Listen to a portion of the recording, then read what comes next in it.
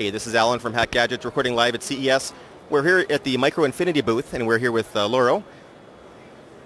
And he has a pretty interesting robot that he's going to talk about. He didn't develop the robot, but he developed some of the equipment that's actually controlling and telling the robot what to do. Yes. Hi. You want me to hold it?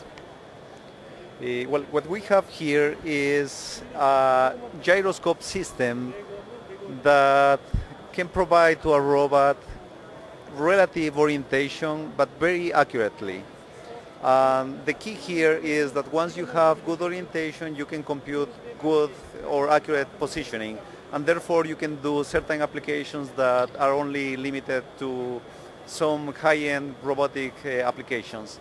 In this case, we've been showing how our system can be used to draw, and that would be almost impossible if you didn't have a good localization system, because it will be drawing things everywhere.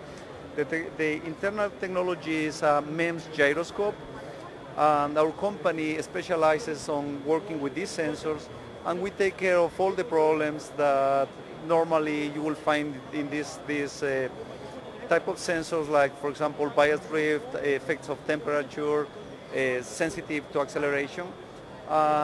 We give to the customer a clean output.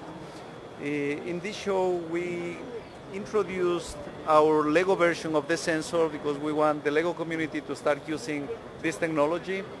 The technology is very mature. It's being used already for maybe 6 years by big companies like Samsung and LG.